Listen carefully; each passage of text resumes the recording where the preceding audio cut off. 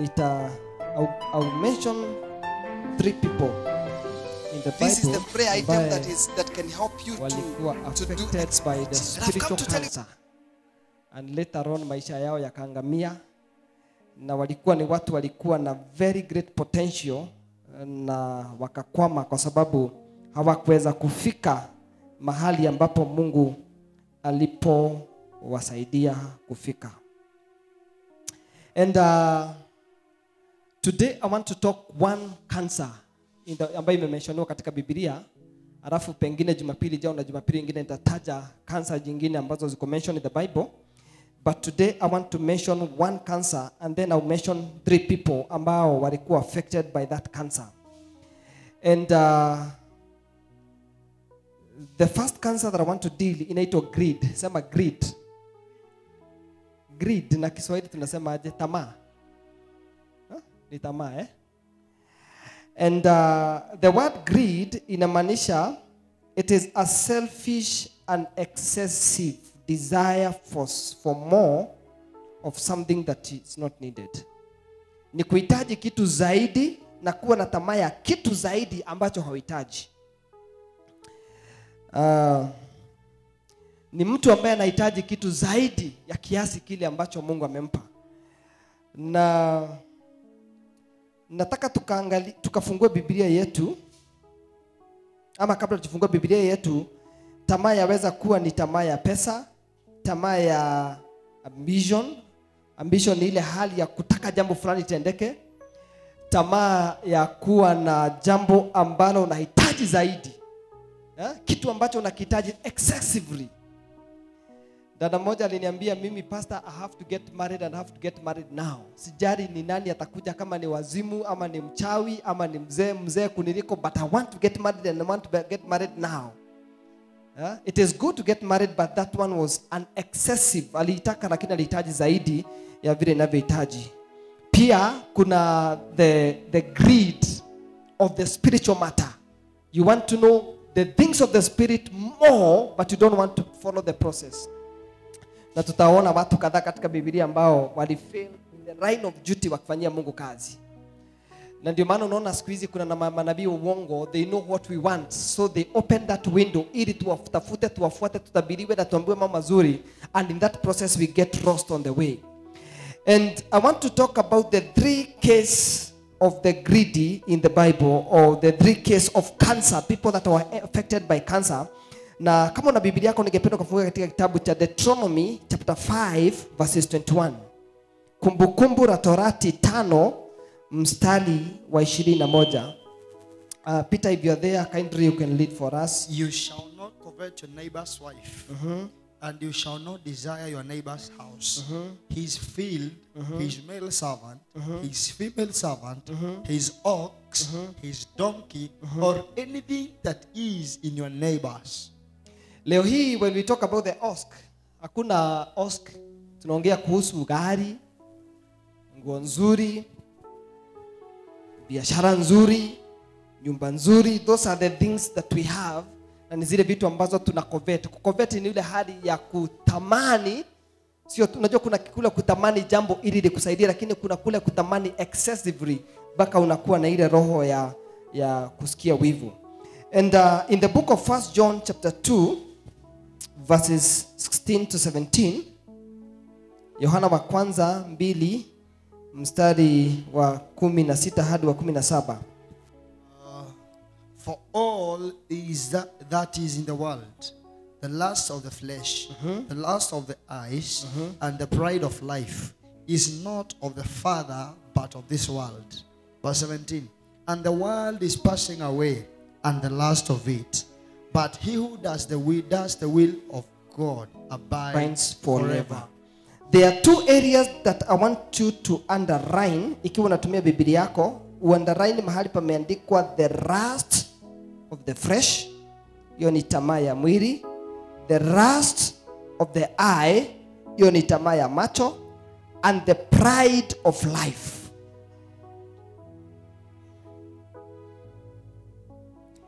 Na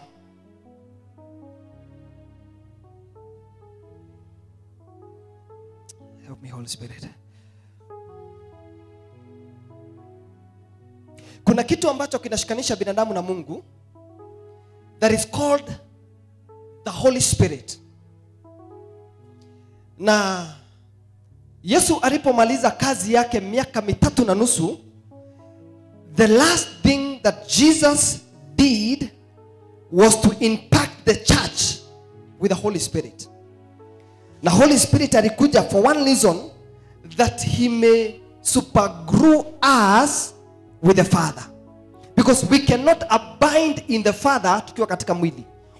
Tunahitaji Roho Mtakatifu ambaye anatushikanisha na Mungu.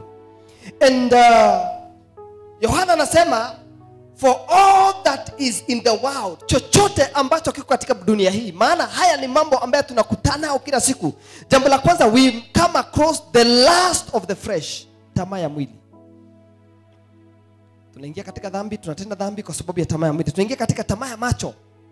Nakumbuka vizuri sana, kuna vitu ambavyo vinanena, especially wamama wana hiyo weakness ya kunenewa na vitu. Unaenda supermarket, unapata kadress kazuri, kanaanza kukuongeresha, kanakwambia buy me. Ulikuwa umeenda kubuy kiatu, lakini unaona kadress kanaanza kukuita.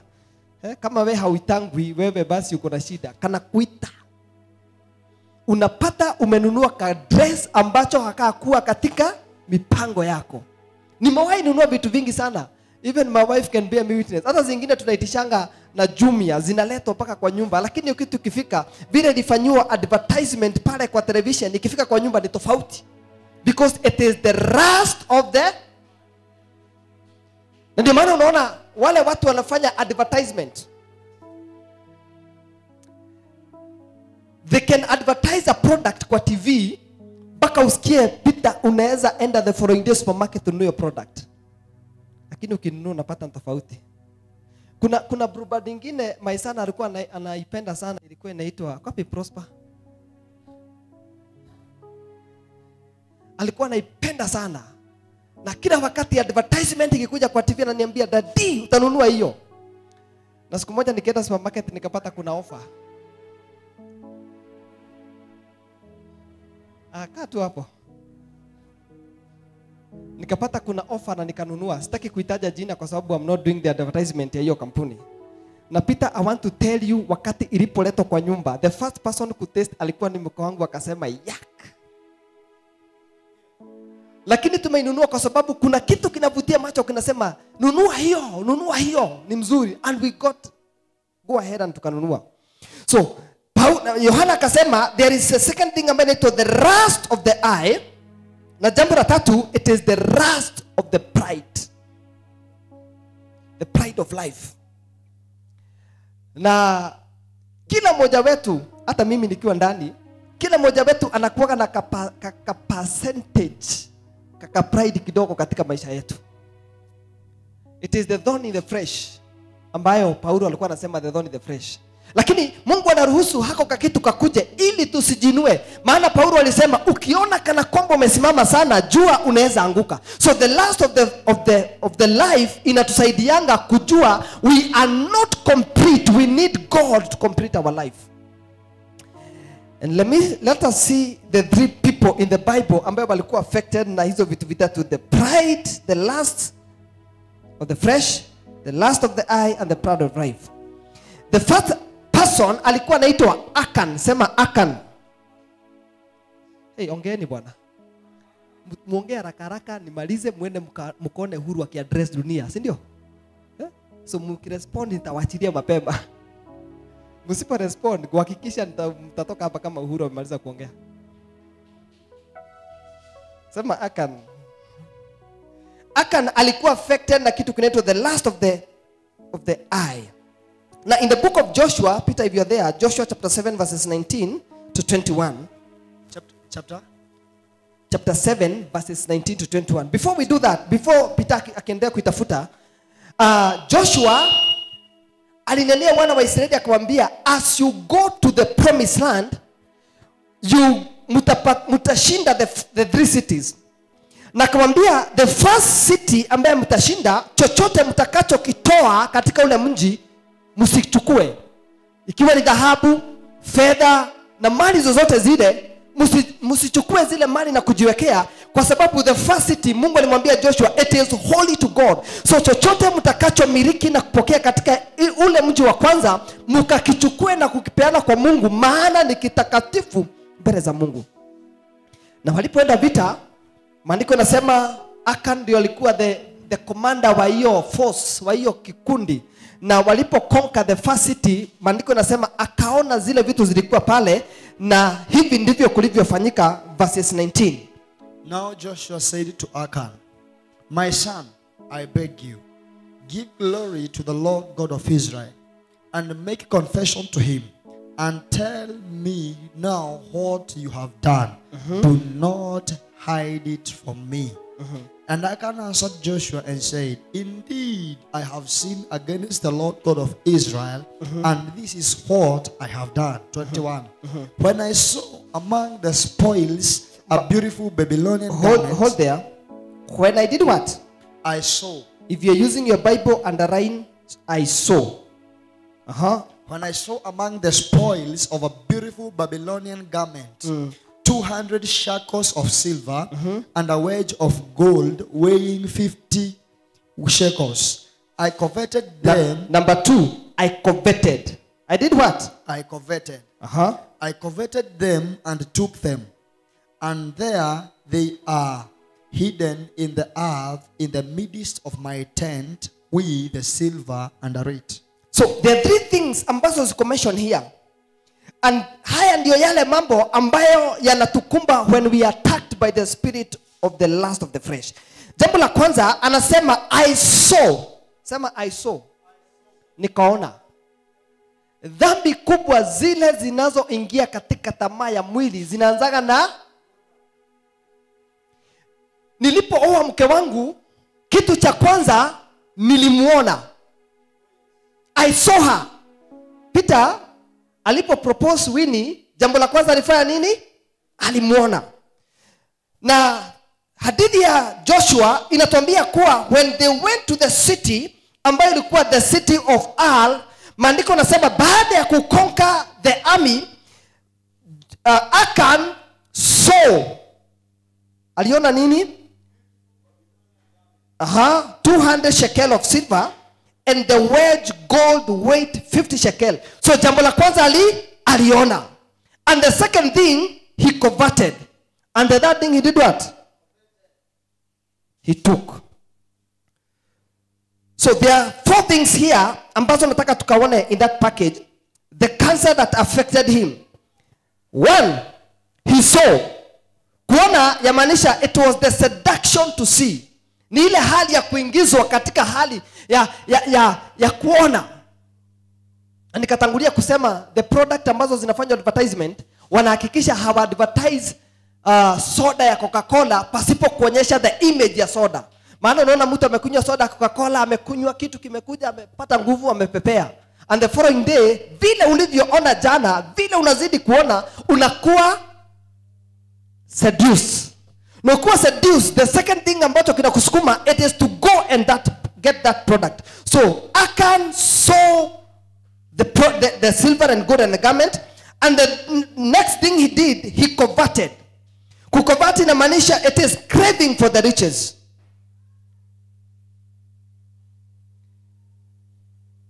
Wale watu ambao wako katika hali ya ufisadi katika nchi ya Kenya, they covet for riches because you want to be richer than the level that God has put you.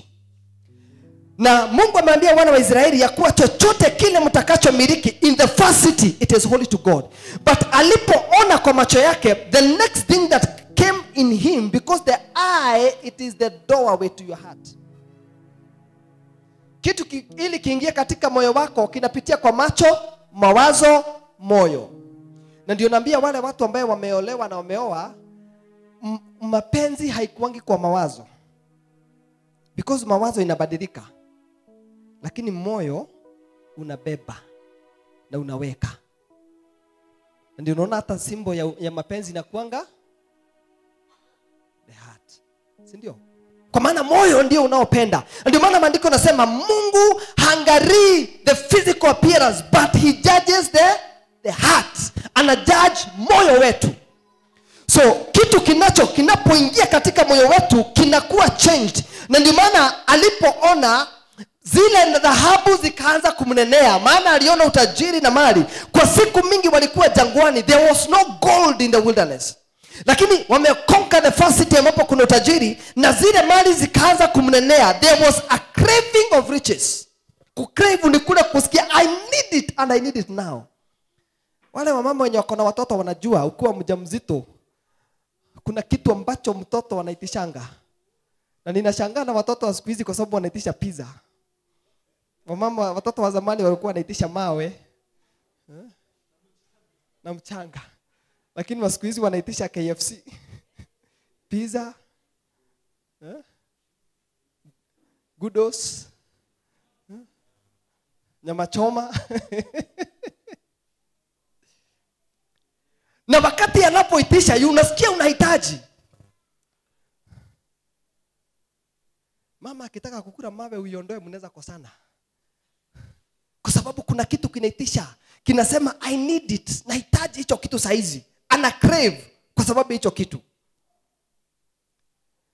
Na when you convert, ndio maana tukatangulia kusema Mungu akamwambia wana wa Israeli, msitamani mke wenyewe, mali ya wenyewe, because when that convert comes in you, kunakuwa na ule msukumo ambao unakusukuma, unakwambia you have to do it, you have to get it, you have to crave for the riches.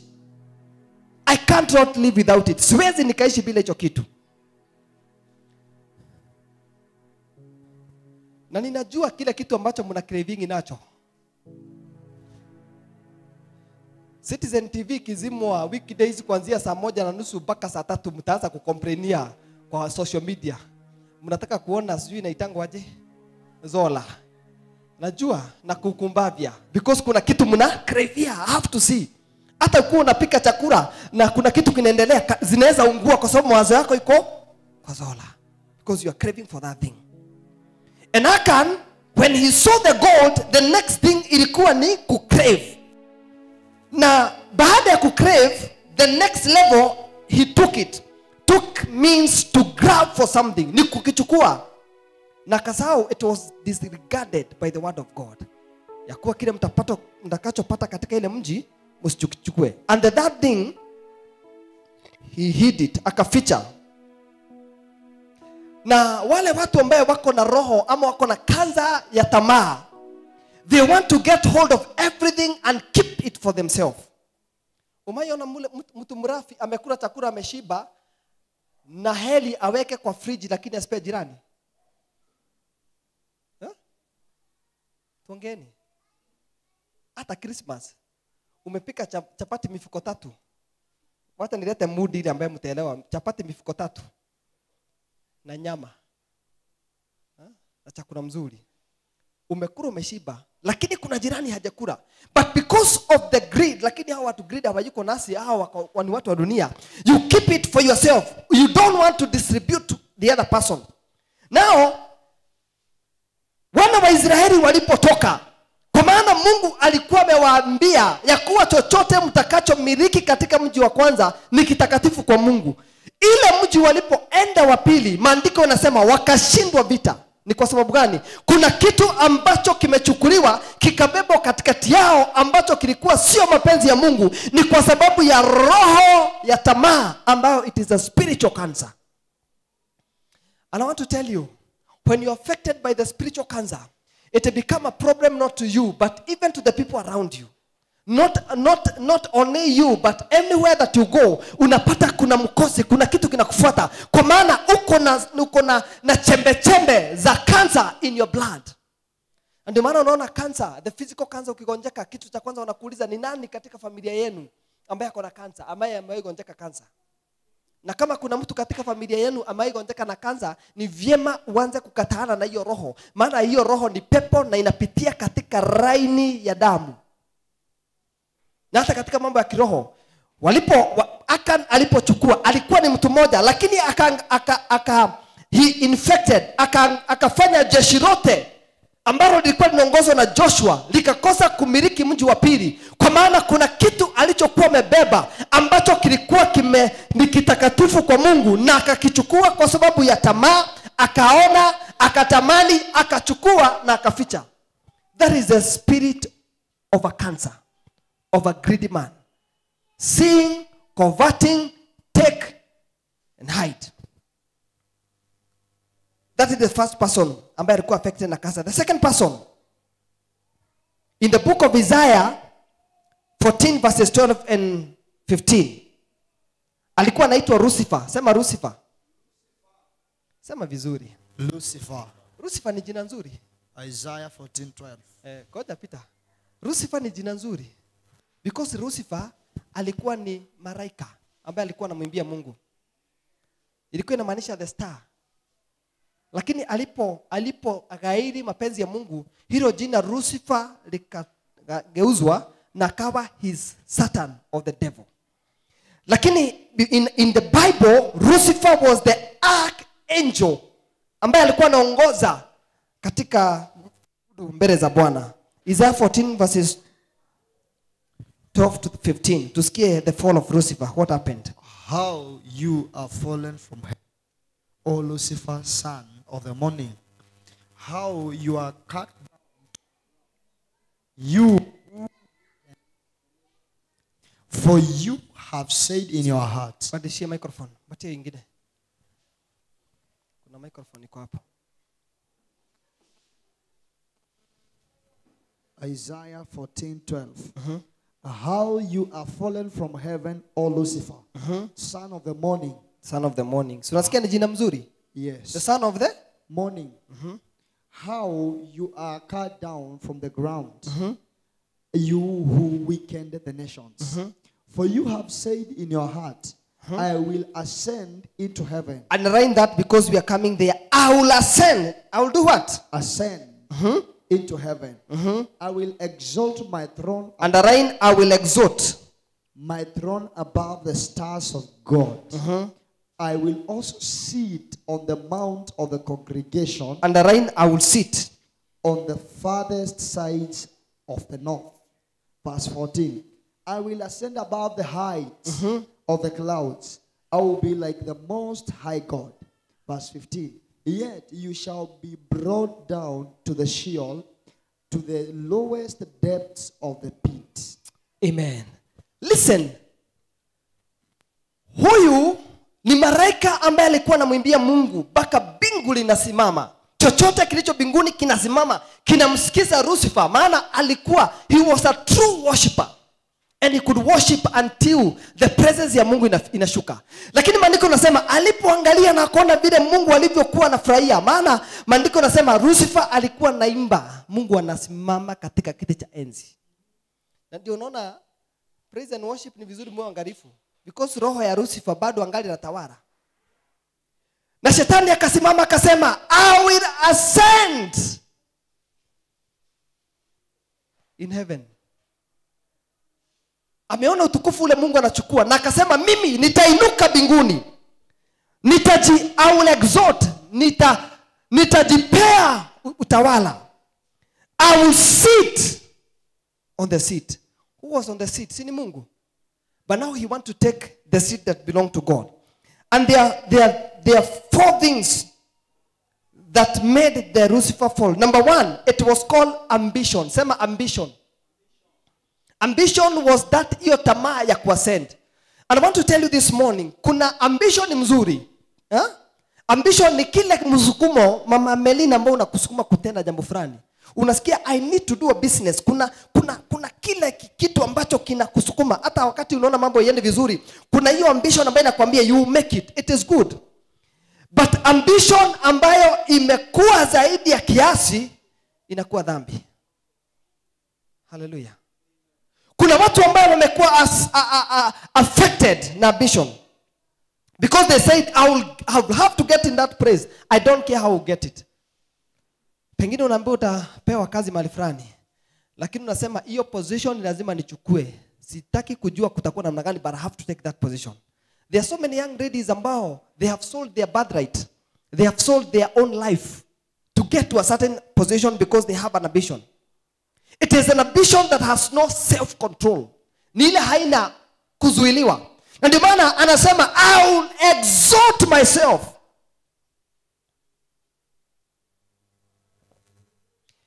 Leo hii kuna wachungaji ambao wako na ambition ya kufanya ishara na miujiza. And because they want to come to ibada kama hii, akianza kuhubiri watu wanaanza kubiringika, na sijui nani aliwaambia kubiringika ndio ku deliverance. Sijui hiyo imeandikwa katika Biblia. Wanaenda katika mahali fulani, wanatafuta nguvu ambazo ukiingia katika ibada zinanasa roho yako na mawazo yako. Unakuwa under the control of that man because of the ambition. Sema ambition. Na shetani anasema nitapaa, I will ascend myself. Nitajinua zaidi ya Mungu. Nitaketi katika kiti ambacho Mungu ameketi, maana ninatamani kupata utukufu. And when the devil was doing that, maandiko yanasema he was able to convert 1/8 of the angels wale walio mbinguni. The demons ambazo zinatusumbua kila siku ni zile ambazo shetani toka nazo mbinguni. For your information, shetani ako katika miteka. The devil is under arrest. Sema under arrest. Zile vitu zinawasumbua, their agent, demons. Wakati Yesu aliposhinda yote, maandiko nasema alienda akamfungia shetani na akachukua ufunguo, akaletea Peter akasema, nimefunga mbinguni na duniani, na chochote mtakachokifunga hapa duniani na mbinguni kimefungwa, na kile mtakachofungua kimefunguliwa. So shetani ako under the captivity. Na shetani ataachiliwa baada ya miaka 3 ya tribulation. Si kutakuwa na 7 years of tribulation, 3.5 years ambazo mambo itakuwa mzuri sana, kila kitu kikuwe kizuri, economy ya dunia ikuwe nzuri, serikali ikuwe nzuri, watu waanze kuwa na pesa zinaflow vizuri. Baada ya miaka 3 kutakuwa na miaka mingine 3 ya tribulation, ambapo yeye aliyewekwa korokoroni ambaye ni Lucifer ataachiliwa, and he will come. Na hapo ndipo nasikia watu watanunua maisha yao kwa damu yao. Unakuja unaulizwa, wewe unapenda Mungu? Napenda Mungu. Unakatwa masikio moja. Unaulizwa tena, wewe utazidi kufuata Mungu? Na unakatwa kidole moja. Unaulizwa utazidi kufuata Mungu? Unakatwa mkono mwingine.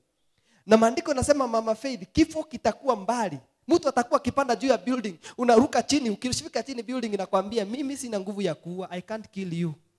Nguvu za kifo zimeondolewa katika mikono yangu. Unakimbia Thika Road, unajiwekea hivi kwa gari kugonge gari, inapiga break. Nakwambia mimi siwezi kukua because the power of death has been taken away from me. Na hapo ndipo maandiko yanasema tutanunua uzima wa milele kwa damu yetu. And I'm grateful to God because tunaishi katika siku za neema. We can still access, tunaweza access Mungu. Tunaweza enda mbele za Mungu pasipo kusurutishwa. Tunaweza tukajipeana mbele za Mungu. Tunaweza omba Mungu. Tunaweza tukatubu dhambi zetu pasipo kusurutishwa.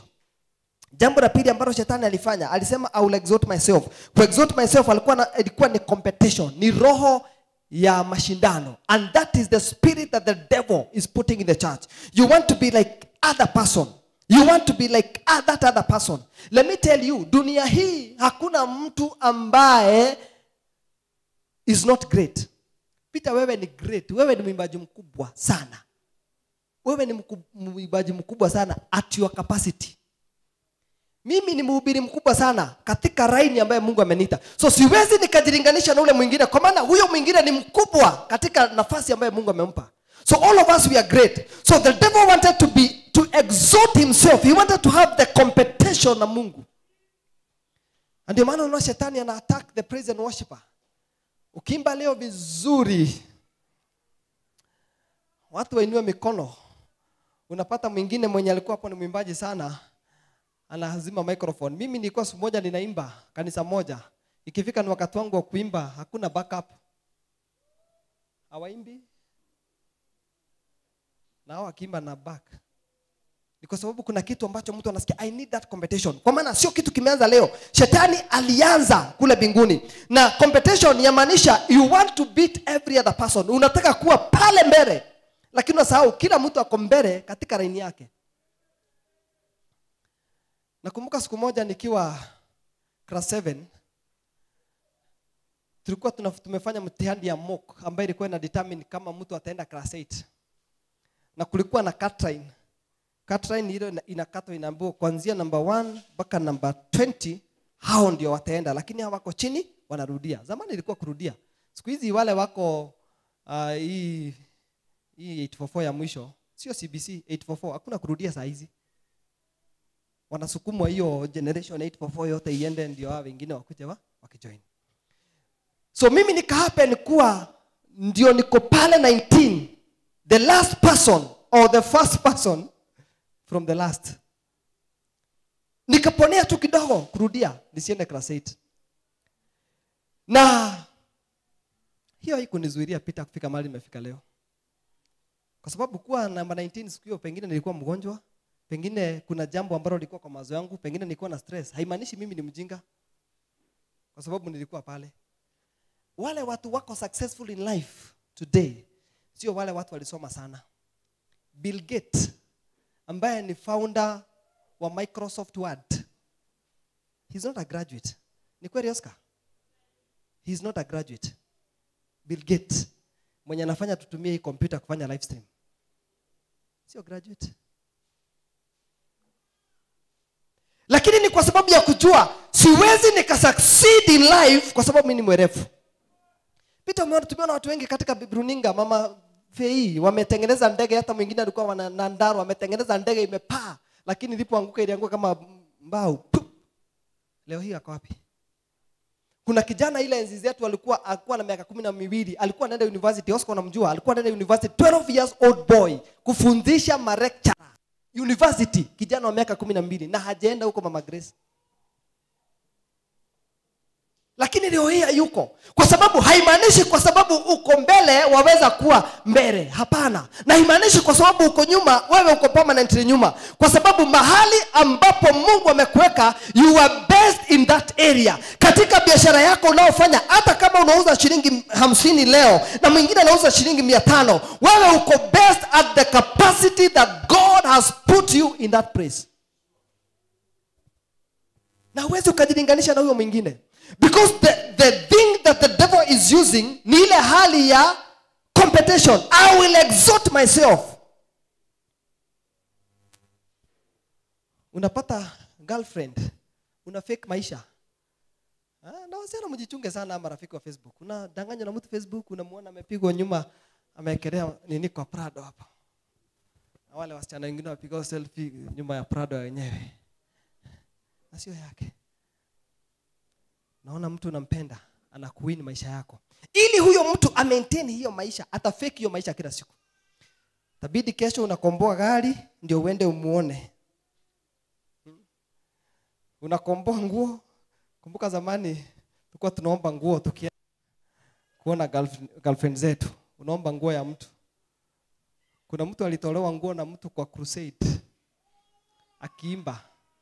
Ameomba mtu shati, akaenda kuongoza mkutano. Mwenye shati anamwambia pale chini, "Hey manze wewe tulikuwa tumeelewana urudishe shati saa 8. Ninaenda kuna mahali naenda saa 10 bwana. Leta shati yangu." Na niko mkutano mbele ya watu.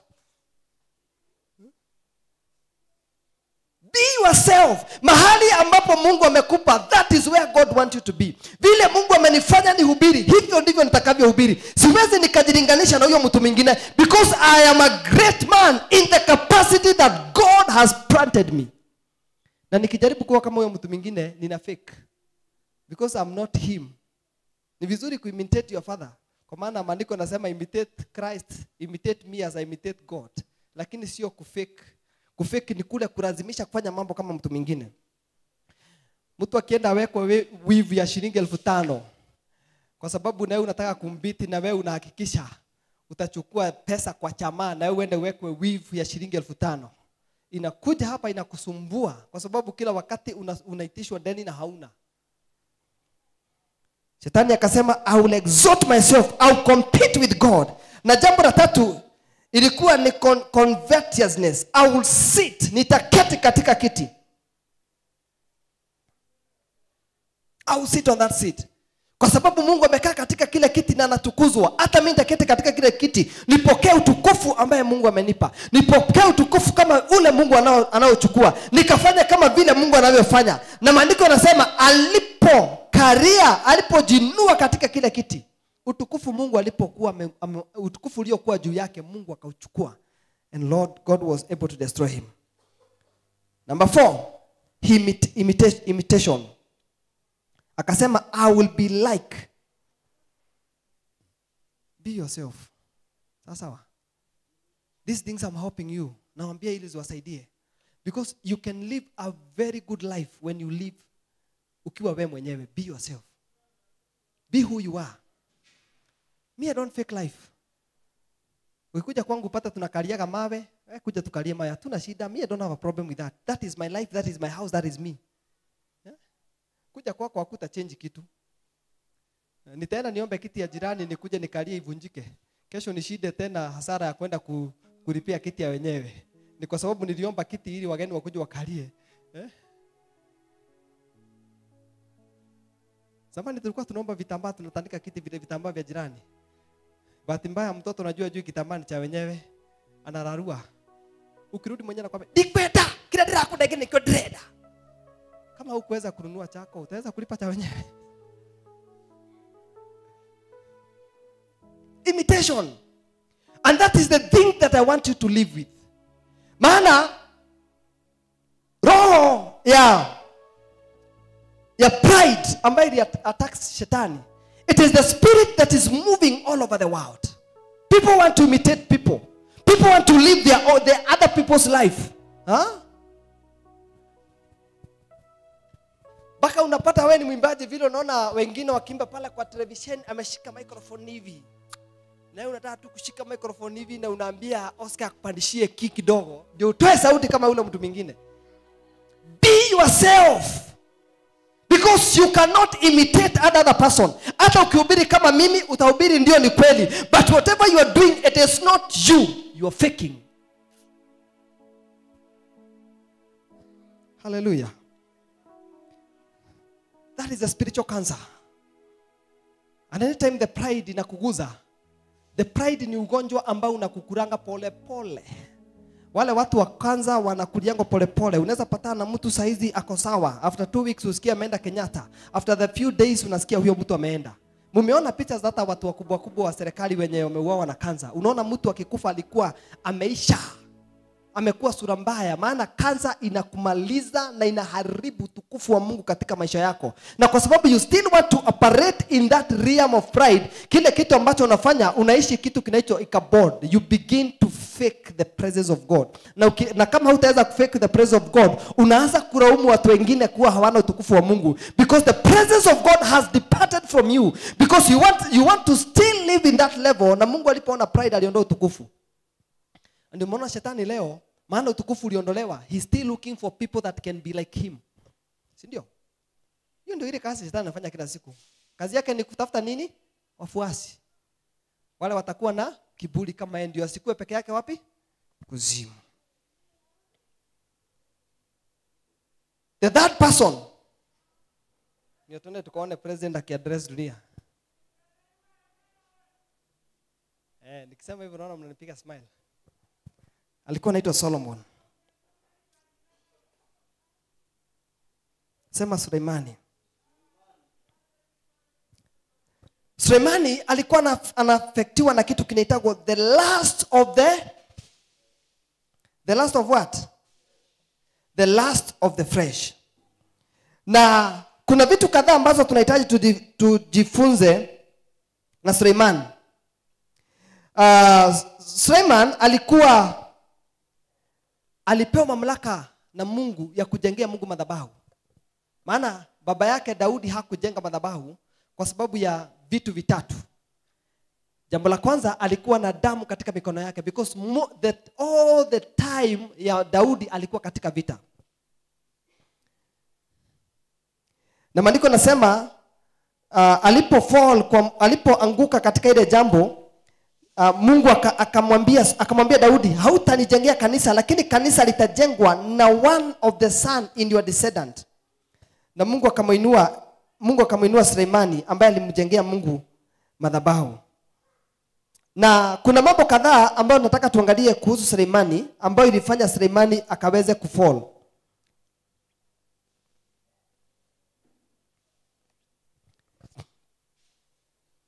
Jambo la kwanza, ilikuwa inaitwa the ungoverned fresh desire. Sema ungoverned fresh desire. Sema vizuri, ungoverned fresh desire.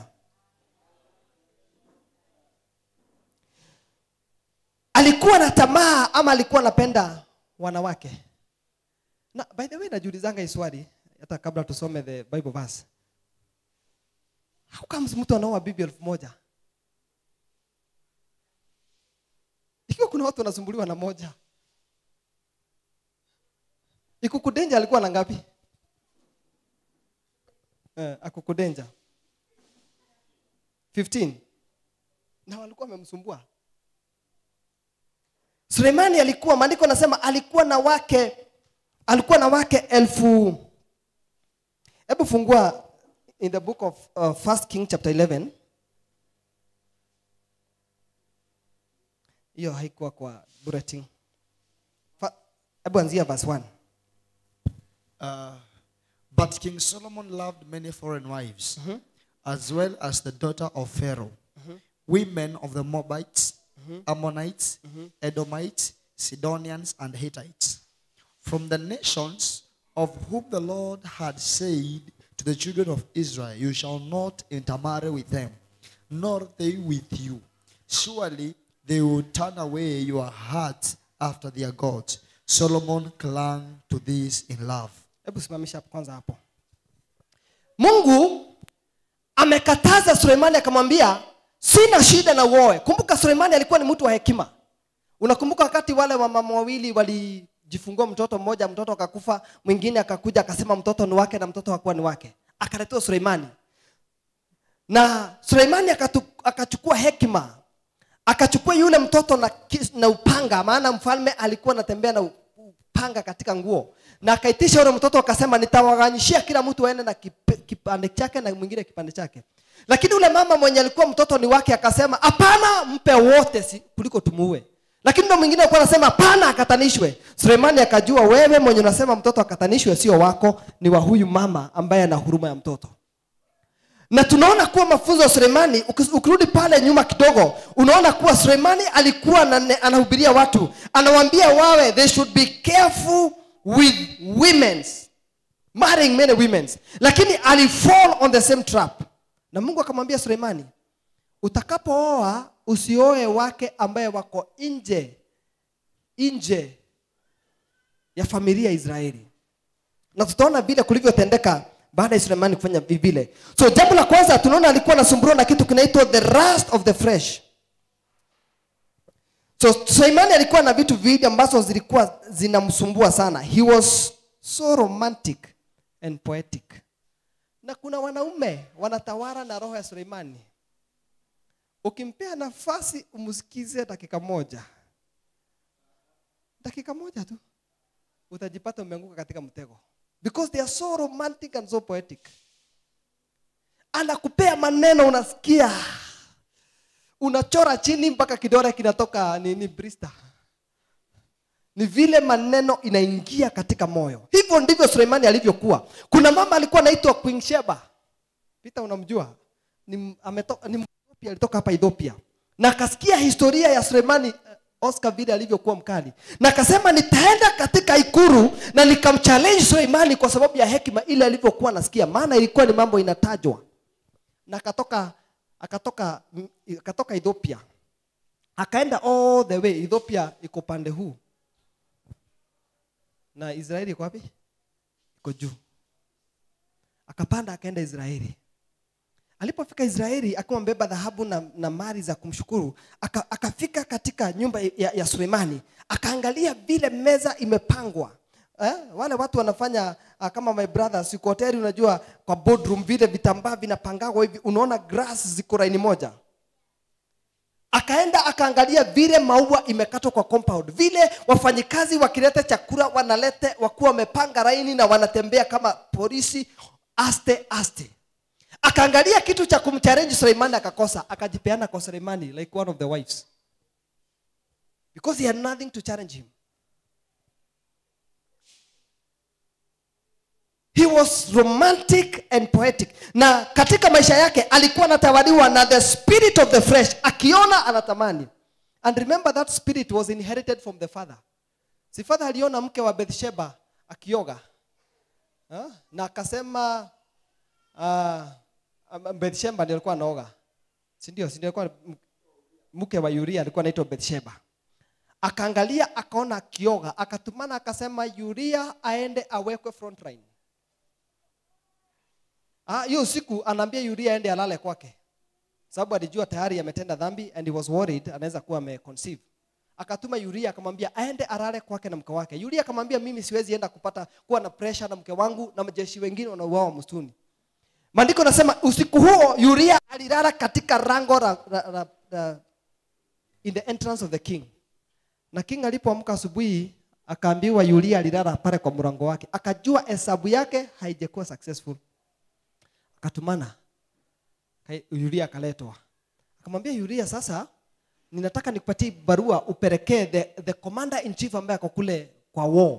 Na ikaandikwa, na hiyo barua Uria ndio mwenye kupatiwa, akaambiwa pelekee mfalme. Na hiyo barua imeandikwa ati Uria akikuja muweke front line mahali vita ni kubwa sana ndio auawe. So Uria anapeleka tu barua tu kwa mfalme na hajui ni barua kumshika. Na alipofika pale akauawa. Na hiyo roho, it was not conquered. Ikaanza kufuata the lineage of Solomon. Na Solomon akawa under the last of the flesh. Jambo la pili ambalo lilikuwa linasumbua Suleimani, it was called the ungoverned fresh desire. He loved so many women. Hata ukisema urare kwa mke moja kila siku, 1,000 utarara, ukifika kwa mke wa 1,000 ni miaka 3.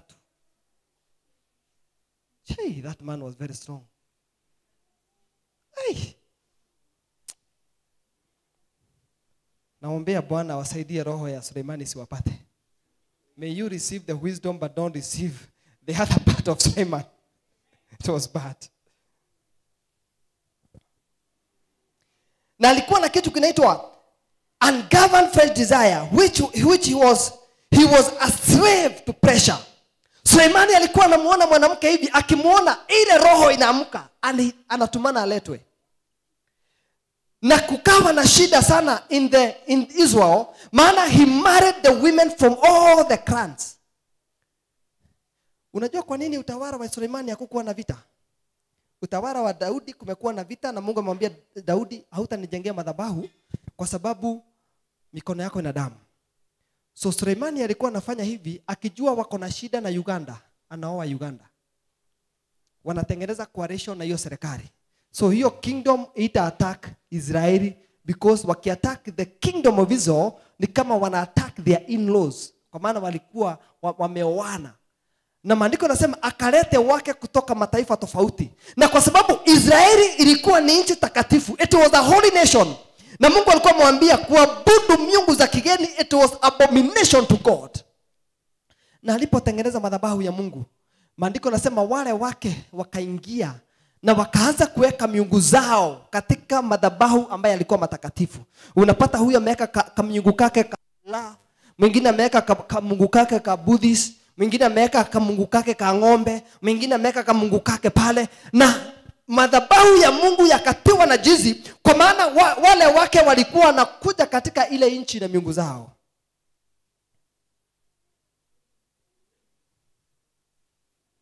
Because he was ungoverned with a fresh desire. Na jambo la tatu kuhusu Suleimani, he built emotional friction. Emotional friction inaitwa soul tie. Sema soul tie. Na soul tie ni yale vitu ambayo nawaambia, if you have ever have a boyfriend, sema hallelujah, na mkaachana na kuna maneno muliambiana na hiyo maneno haijafunjwa, hiyo maneno ni soul tie. Sema soul tie. Inafunga moyo wako. Na ndio maana unaona Suleimani ameoa wako wengi, alifika mahali ambapo hata akiona wakiweka miungu za kigeni, he had no option in the tabernacle, because wameshikanishwa katika mioyo yao. Hata akiulizwa, sasa Suleimani, wewe hauoni kuoa katika nchi hii ni makosa? Sasa anauliza, sasa nitafanya nini? Umeikuwa mtu ako kwa toxic relationship, unamwambia hii relationship itakufa kwa hii relationship. Anauliza, sasa nitafanya aje? Nitadua aje? Ninajaribu kutoka inashindikana. Soul tie ni kitu kile ambacho kinakufunga. You are in something, you are trying to come out of that something, lakini wewe moyo wako unataka kutoka, lakini hauwezi ukatoka, maana kuna kitu kimekushika pale. It is called soul tie. Na Suleimani wakati mwingi alipokuwa in the kingdom, Even when all these things are happening, he was pressure. He was a slave to pressure. Na hakuna kitu angeweza kufanya. Hakuna vile angeweza kuchange because moyo wake ulikuwa umefungwa. Na solta hivi ndivyo inavyofanya kazi. Unapopatana na mtu ama mchumba unamwambia nakupenda na yeye anakuambia nampenda, unamkatiaka kapisi ka moyo wako. Mwingine anakuja unamwambia the same kapisi ka moyo wako. So by the end of the day unapata moyo wako umekatakatwa to piece. Hauna authority over your own heart. Hauna mamlaka juu ya moyo wako, maana vipande vikubwa vya moyo wako vimegawanywa kule nje. Na hivyo ndivyo Suleimani alivyokuwa. Jambo la 4. He declined over apostasy. Hiyo yamaanisha he turned his heart to other god. Aligeuza moyo wake na kuabudu miungu mingine.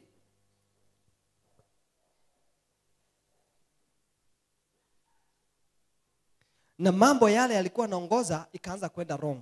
Ufalme wake ukaanza kwenda wrong, economy ya Israeli ikaenda wrong, na chochote kile ambacho kilikuwa kule Israeli it begin to go wrong because his heart was turned to other gods. Na ndio nataka kuambia asubuhi ya leo, usiwahi kubali kitu ambacho kitaingia katika moyo wako kichukue nafasi ile Mungu amekalia. Either ni biashara, either ni kazi, either ni kile kitu ambacho unapenda kisichukue moyo wako, because anything that takes your heart it becomes a small god in your life. Na Suleimani akawa na miungu mingine, akawa katika hekalu ambalo alijengea Mungu, nafasi kubwa ikawa imechukuliwa na miungu mingine because the 1000 wife, every wife alikuwa anakuja na kamungu kake, na ile madhabahu ya Mungu ikawa imetiwa na jizi, na Mungu aliyo wa kweli akaondoka na kukawa hakuna mamlaka katika madhabahu ya Mungu, maana nafasi ya Mungu ilikuwa imechukuliwa na miungu mingine. Na jambo la mwisho ambalo lilifanya huyu mtu akawa affected with the spiritual cancer, it was called the corruption and abomination. He built temple for these gods.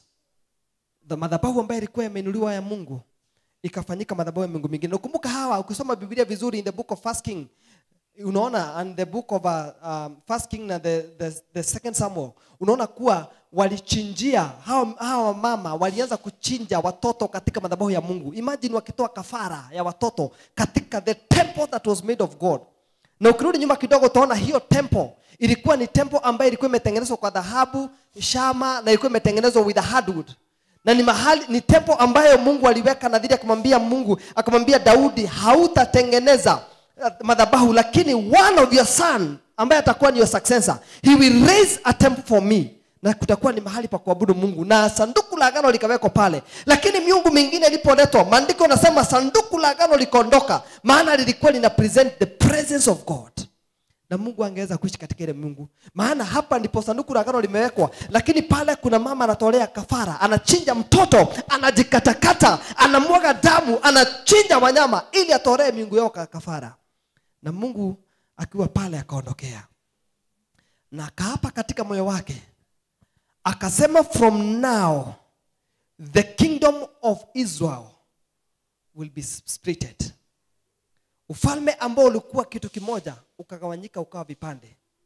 Na kwa miaka mingi Israel was not a nation. Ikiwa nyinyi ni wasomi wa historia, it was not a nation until 1948. Hapo ndipo walipata utawala, ndipo walipata the independent, na Israeli ikafanyika a nation for the second time, kuanzia ile makosa ambayo ilifanywa na Suleimani. So there are some mistakes that we can do in life. The desire of the flesh, it's something that can take the glory of God in our life. And I always say, ukisikiza zile mafunzo ninafunza kwa radio every Friday saa 7 mpaka saa 8, nimekuwa nikifunza for the whole of this year about the praise and worship. Nikasema praise and worship can attract the presence of God, and the praise and worship can kick away the presence of God.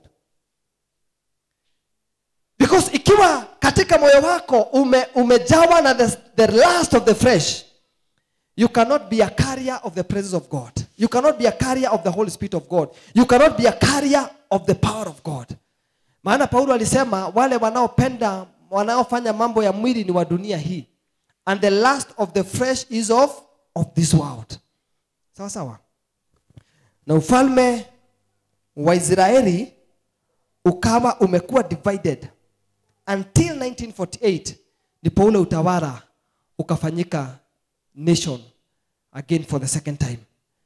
So the spiritual cancer, we have seen great men in the Bible. Tumeona Solomon, tumeona Lucifer, tumeona Akan. Wale watu walikuwa na usemi mkubwa sana, lakini maisha yao, because of the affection of the spiritual cancer, maisha yao yakawa yameisha tu. Maisha yao yakawa hajamaliza vizuri. Wakawa wameanza na roho, lakini wamemalizia na mwili. And it is my prayer for you that in the year 2021 hautamaliza kwa mwili. You will not finish in the flesh, but you shall finish strong in the spirit of God. Simama tu kwa miguu yako. Just stand up on your feet tunapomalizia, in Jesus mighty name. It is my prayer, it is my desire, it is my wish ya kuwa tukaweze kusimama, tukaweze kumaliza strong the year 2021. Inua tu mikono yako, mwambie tu Bwana nisaidie. Help me Lord that I may not be affected with the spiritual cancer. Inua tu mikono, mwambie Bwana nisaidie Bwana. Help me Lord, help me Lord, help me Lord. Help me Lord. Nisimalize kama Suleimani. Alimaliza nguvu, alimaliza kwa hekima, alimaliza na uwezo mkubwa sana, but the end of Suleiman ilikuwa ni kufanya nchi ya Israeli kawa split. Tunaona mwingine anaitwa Lucifer. He was a great worshiper in the kingdom of God, lakini alimalizia na kuzimu. Tunaona Akan ambaye alikuwa ni amni jeshi mkubwa, lakini kwa sababu ya kuwa affected by the spiritual cancer, affected by the greed, maisha yake akamalizia akiwa mtu wa kawaida. Mwambie tu Bwana nisaidie. Help me oh God that I may be able to finish strong, that I may be able to stand strong. Nisimalize kama watu wa dunia. I want to finish my battle strong. I want to finish the year 2021 strong. I want to conquer every battle strong. Sitaki kuwa affected by the spiritual cancer, because the spiritual cancer hauwezi kujua inapokushika, lakini utaanza kuona vile maisha yako ya kiroho inapoanza, unaanza kupungua, na dakika ya mwisho unajipata you are no longer walking with God.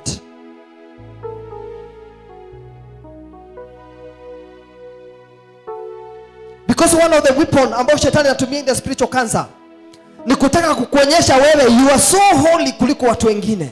Wewe unajua Mungu sana kuliko watu wengine. Wengine ni wenye dhambi. But the spiritual healthy ni ile inakusaidia kuona wale watu wengine hata kama ni wenye dhambi, kwa Kristo, unawasaidia kubadilika, lakini hawasukumi kando na kuwafanya hao kana kwamba ni wenye dhambi hawastahili. Because if Jesus aliangalia katika hiyo macho, we could not be able to enter the kingdom of God.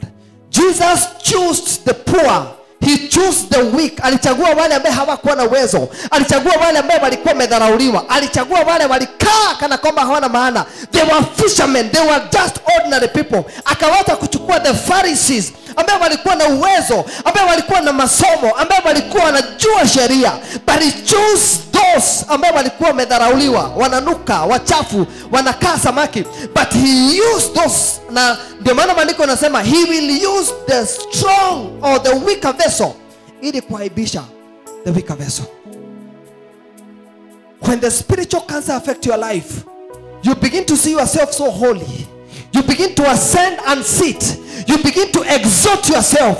You begin to kudharau wengine na kuona hakuna kitu kizuri chaweza kupatikana kwao. But when you live a healthy life, it is when you help other people to change and to become better person. Because that is the call that God has called us. And that's why you see the church is not born again. The church is not for the believer, but the church is for unbeliever. They come to the church not knowing God, but when they are in the church, the power of God changes them and they become a believer. Mwambie tu Bwana nisaidie. Help me Lord to finish strong, so that I may not be affected by the spiritual cancer. Maybe you are here this morning. Tukua tumeinamisha vichwa vyetu. Inamisha tu kichwa chako na umefunga macho yako asubuhi ya leo. Uko hapa asubuhi ya leo na hujaokoka, and you want to receive Jesus as the Lord and Savior. The first dose ambao unaweza kuchukua ya kukusaidia kuconquer this, it is when you have Jesus in your life. Because maandiko nasema, what can it benefit a man if you own the whole world and you lose your own soul?